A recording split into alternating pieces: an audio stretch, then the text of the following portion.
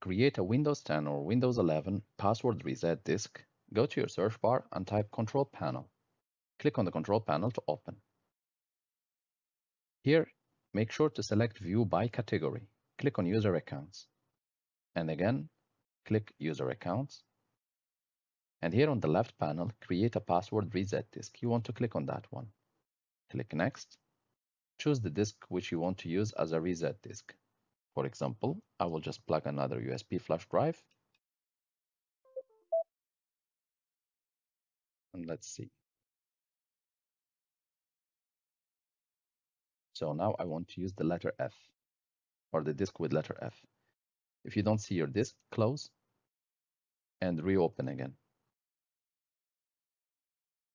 I will select my drive. Next. Current user account password. And click Next.